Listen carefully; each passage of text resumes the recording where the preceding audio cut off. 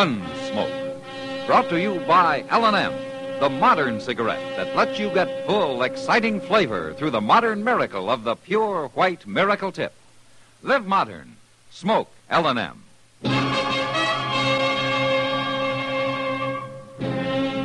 Around Dodge City and in the territory on West, there's just one way to handle the killers and the spoilers, and that's with a U.S. Marshal and the smell of Gunsmoke.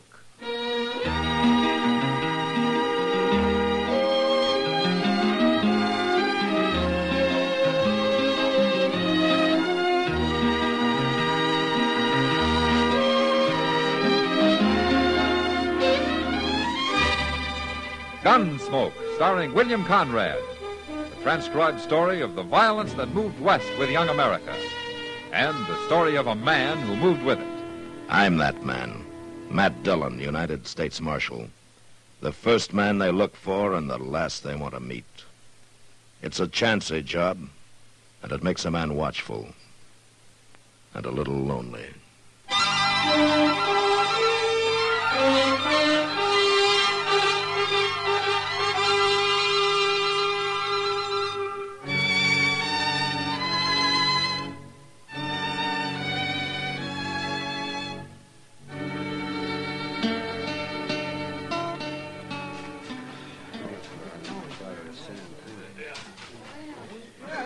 Quiet, neighbors. Quiet now. Oh, my land, Mr. Dillon. I think the parson's going to make a funeral speech. Yeah, it looks that way, all right.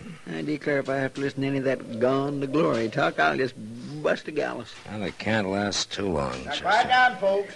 We got to show the proper respect for this here chap that's deceased. Matt? Oh, Matt. What? Oh, Doc. This is the first time I've ever seen you at one of these Boot Hill parties. Well, I imagine you attend regular, though, don't you, Doc, since you've put so many of them here. No more than you have, Matt. No more than you have. Hey, you fellas down there in the hole. That's deep enough. We ain't going to plan him standing. All right, neighbors, huddle in close now. Let's give Packy the kind of send-off that's due and fitting to him. Oh, Reverend Blouse sure does love the sound of his own voice. He gets a $3 fee for this, Chester. Oh. Say, Matt, you really have a reason for being here? Yeah, I have, Doc, but I don't know just what to do about it. All right, folks. I come out here to Boot Hill for the same reason the rest of you come. So we could pay our last respects to a fellow neighbor we knowed and loved. Packy Roundtree. Now, I can't recall I ever seen Packy at any of my meetings. Never seen many of the rest of you there, for that matter. But I still looked on him like all of you did, as a fine, upstanding, courageous, God-fearing gentleman. Good, honest, hard-working. A credit to Dodge City and the whole doggone country round about. Is he talking about old Packy Roundtree, Mr. Dillon? Yeah, that's what he said. Yeah, but Packy wasn't nothing but a measly, miserable, shiftless old grubstaker. Oh, that's while he was alive, Chester. Trail and safe bedding down in that happy hunting ground we're all a yearning toward. Well, now he's got a long journey ahead of him, folks, so let's get him started on his way. You fellas that's going to be pallbearers, get your ropes looped under the ends of that coffin. We'll put him down gentle-like. Doc, did you ever hear of a sawbones over at Walnut Springs by the name of Stearns? No. Why? Yeah, because that's who signed the death certificate. Well, it must have been some doctor who was just passing through. Yeah, maybe. Something eating you, Matt? Yeah, Doc. All together now, boys. We'll lift him up, lower him into the grave, and then slip the ropes out. Just a minute, Parson. Come on, Chester. What do you want? Well, I'm sorry, Marshal. Didn't know you was aiming to speak. I'm not. Well, what do you want? Reverend Blouse, I'm going to have to take a look at the corpse. Oh, but Marshal, I told you that his horse rolled on him. Something terrible. He's broke up bad. Well, I've seen men broke up bad before. Chester? Yes, sir? Take that pick over there and pry a board loose on top of the coffin, will you? All right, sir. Now, resent this, Marshal.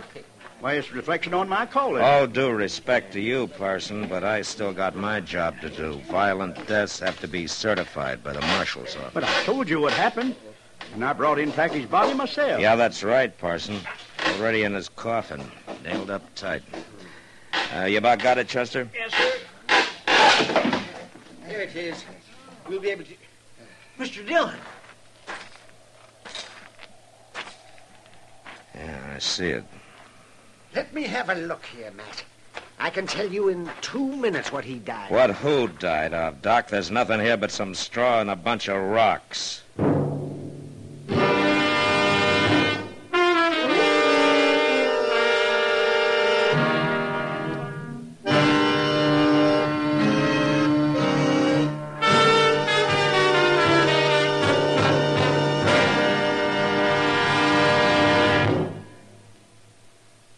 Why don't you live modern? Live modern. Live modern. Change to L&M. Only with L&M can you enjoy the full, exciting flavor of today's finest tobaccos through the modern miracle of the L&M Miracle Tip. Through the pure white Miracle Tip, L&M tastes richer, smokes cleaner, draws easier. No other cigarette, plain or filter, gives you all the flavor you want. The rich, exciting flavor you get only from L&M. So light up, free up, let your taste come alive. Live modern. Smoke L&M. Make today your big red letter day and start to live the modern way. Live modern. Get L&M today.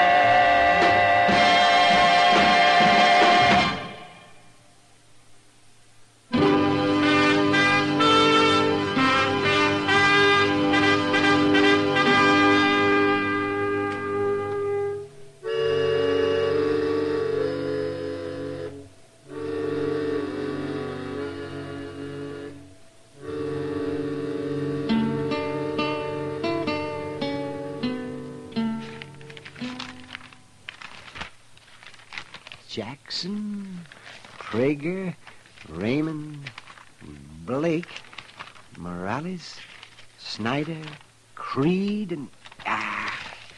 There's nobody named Hawkins in these bulletins, man. It's not here either, Doc. But I didn't figure it would be. You think maybe the Parsons line? No, I figured it just wouldn't be as easy as finding the name in a stack of wanted bulletins, that's all. I can understand Packy Roundtree taking on a partner. Why, the old coot never had one before. Yeah, no, Doc. But that's who the Reverend claims turned the coffin over to him out at Walnut Springs, a man named Preston Hawkins. He said he was Packy's partner, and he gave the Reverend a will to file, leaving everything Packy owned to him. It's the darndest thing I ever heard of. Yeah, that's that, all right. But the coffin was full of rocks, Matt. Packy may not even be dead. And so the will's worth nothing. No, but it might have been if that box had been buried according to plan. Sure. All I own, I leave to my partner, Preston Hawkins. But Packy never owned anything in his whole life, Matt. That's got me beat, Doc.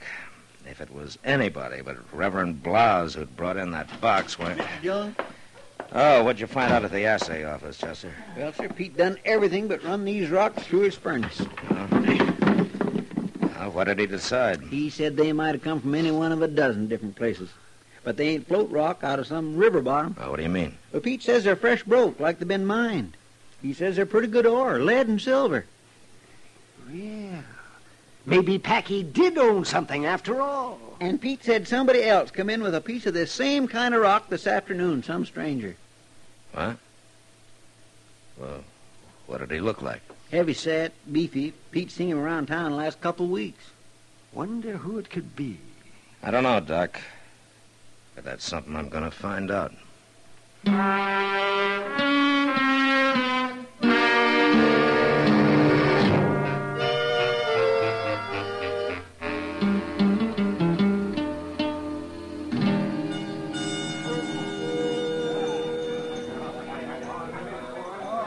It's the man there by the end of the bar mat. You see the one I mean? With the calico shirt, huh? That's right. Heavy-set, bull-necked. He sure fits the description. You know him, Kitty? No, and I don't want to. He's giving the girls here a lot of trouble, Matt. He's the kind who likes to knock people around, especially if they're smaller than he is. Well, that'd cover plenty of ground. There aren't many bigger. He's the man you're looking for, Matt. I'm sure of it.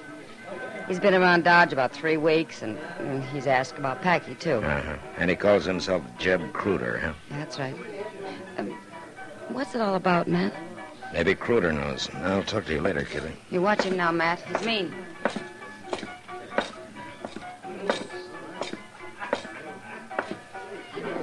Evening, Cruder. Well, if it ain't the marshal. Have a drink, lawman. Cruder, I understand you took some rock into Pete Will's assay office this afternoon. Any log in it? I also understand that you've been trying to find Packy Roundtree. Not so. Well, Marshal, suppose you go do your understanding someplace else. Mr. Cruder, in Dodge City, a man answers questions with a civil tongue in his head. It's a kind of a habit we got here. Are you aiming to teach me about it, are you? Yeah, I think I am. I'll kill you. Get your hand away from that gun. You don't have the guts to draw it anyway. All right, now get up. Come on your feet, Cruder. Marshal, I didn't mean no offense. I ask you some questions. Well, I've been looking for Packy, all right. Come here a couple of weeks ago. I knowed him for years, but I ain't seen him in a long time. Did you find him? No, sir, and then that happened out there at Boot Hill this afternoon. Well, I was just poleaxe, Marshal. You know any reason why Packy would pull a trick like that? Well, no, sir, I sure don't. I thought I might trace him through them rocks, so I took some out of Packy's coffin. But the assayer couldn't help me none. Ever hear of a man named Preston Hawkins? No, sir. I just don't know nothing about this, Marshal. If I did, I'd tell you. I sure wouldn't want you to think I meant any offense a while ago, sir, because I was... Cruder, don't overdo it, huh? A man can get too civil sometimes.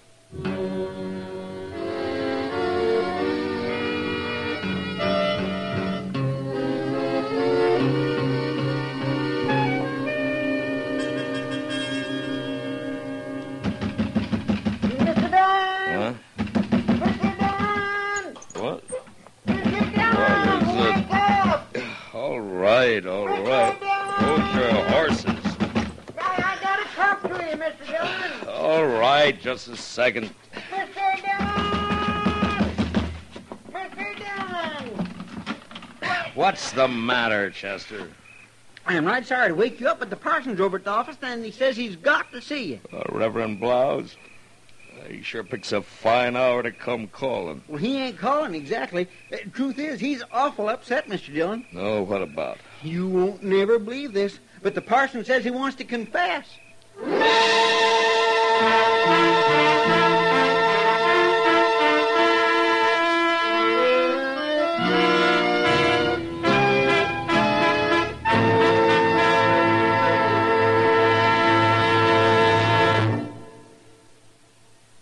Why don't you live modern? Live modern. Live modern. Change to L&M. Yes, have an L&M. Enjoy a really modern cigarette. A cigarette that gives you all the full, exciting flavor of today's finest tobaccos. No other cigarette, plain or filter, gives you the flavor you get through the modern miracle of the L&M Miracle Tip. Through the pure white Miracle Tip, L&M tastes richer, smokes cleaner, draws easier. So light up, free up, let your taste come alive. Live modern, smoke L&M. Make today your big red letter day and start to live the modern way. Live modern. Get L&M today.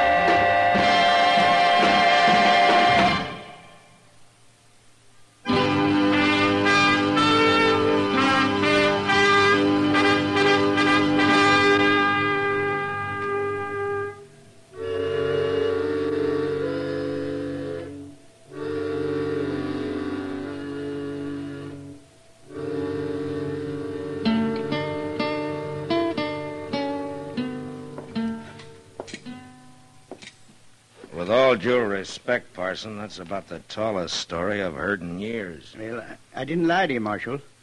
I maybe just let you mislead yourself a little. Now, you claim that Packy Roundtree met you outside of Walnut Creek and asked you to help him, huh? He was in mortal fear of his life, Marshal. That's the only reason I done it. He showed me the paper where he'd gone to in Hayes and got his name changed legal to Preston Hawkins. Yeah, go on. He give me that will of his at the same time, leaving everything to Hawkins, or rather to himself under his new name. And he gave me the coffin and asked me to bring it to Dodge and have a burial service. Well, in a way, since he changed his name legal, Packy Roundtree was dead, to all intents and purposes. And that's just how I looked at it, Marshal. And if it was the only way of helping him out of his trouble, I was glad to do it. Now, you say Packy claimed he was doing all this just because he was scared. He was scared. Why, he turned white every time he mentioned Jeb Cruder's name. Seems Cruder got the Indian sign on him years ago and bullied him ever since. That's why he always kept moving on, always hoping Cruder wouldn't find him again. And this time he couldn't move on because he'd stumbled into that pocket of silver ore. That's right. Where Walnut Creek cuts sharp up through the Comanche Hills. Uh-huh. Well, from what I saw of Jeb Cruder, Packy's story holds together pretty solid. Cruder's a coward and a bully, all right. He sure is. How do you figure I got my head cut open this way? I was going to ask you about that. Cruder forced his way into my house tonight. What? Yeah, he buffaloed me with his gun barrel, and he threatened to shoot my wife if I didn't tell. Didn't tell what? How to get to Packy's silver mine. I had to, Marshal. I didn't have no choice. Why? Chester. Yes, sir. Get a couple of horses saddled fast.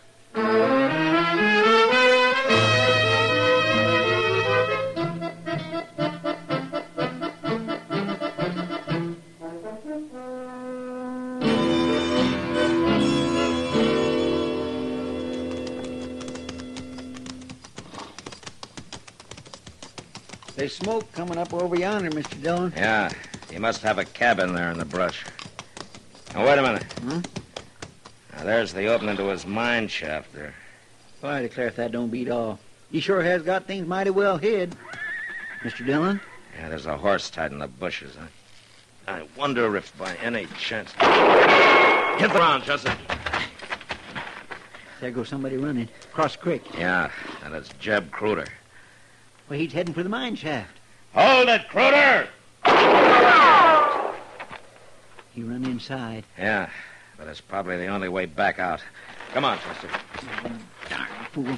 Ought to had better sense than to run for a place he can't get out of. I guess he was surprised. He wasn't expecting anybody to ride in on him. That's fair enough, fellers. Now you stop right there in your tracks.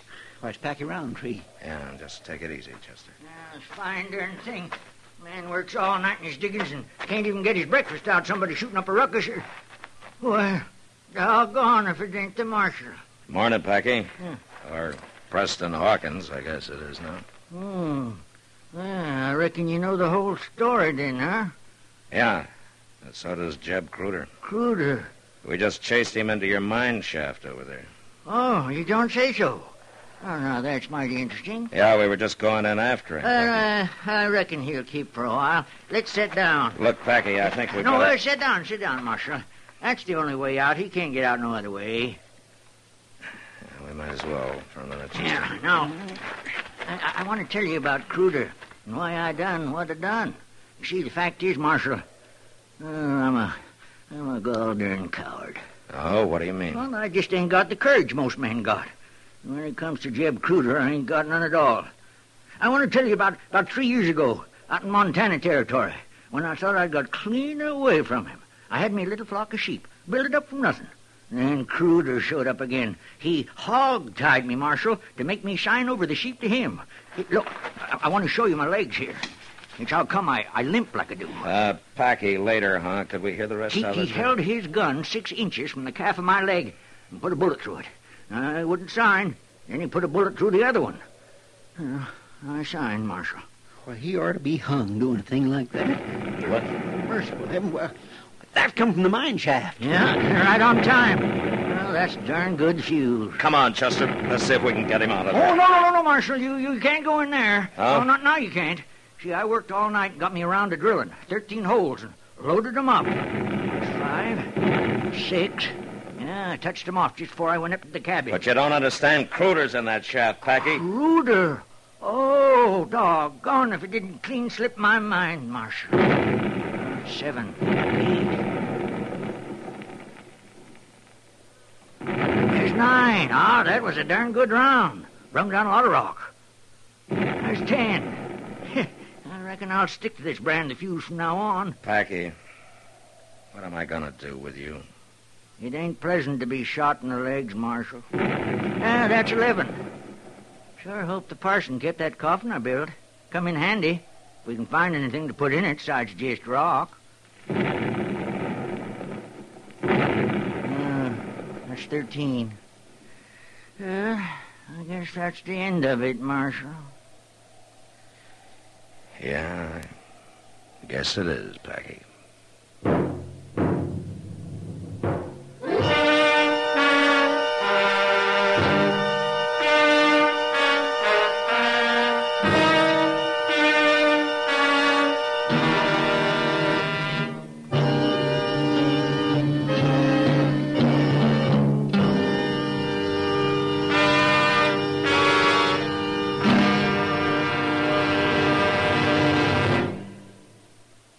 In a moment, our star, William Conrad. Have you ever asked a naturalized American how he or she feels about the business of voting? If you have, it's probably given you a whole new slant on the matter. To those men and women who were born in other countries, the right to vote is a precious privilege, and they line up before the voting booth on Election Day with the same high sense of pride and responsibility that one might feel upon being awarded some rare degree. Actually, the right to vote should give us all the same heady thrill. It is we, you and I, who determine the course of our country and the conditions of our own lives with those votes we cast on Election Day. Just one reminder, make sure your opinions will be counted. Make sure you cast your vote by being very sure to register. Registration days differ in varying localities. Check on the time in your community and get your name on the rolls. Then take advantage of all of America's media of communication for informing yourself on the issues involved. And then when Election Day comes, go to the polls with pride and responsibility and vote. And now, William Conrad. You know, it took a lot of courage to stand on a frontier street facing some gunfighter who wants to take your life. Yet next week, a man does just this, knowing full well that he can't even draw his gun. And that was the West. Gunsmoke, produced and directed by Norman MacDonald, stars William Conrad as Matt Dillon, U.S. Marshal. The script was specially written for Gunsmoke by Les Crutchfield, with editorial supervision by John Meston. The music was composed and conducted by Rex Corey. Sound patterns by Ray Kemper and Bill James. Featured in the cast were Ralph Moody, Paul Dubov, and Joseph Kearns. Harley Bear is Chester, Howard McNear is Doc, and Georgia Ellis is Kitty. Join us again next week for another specially transcribed story as Matt Dillon, U.S. Marshal, fights to bring law and order out of the wild violence of the West in Gunsmoke.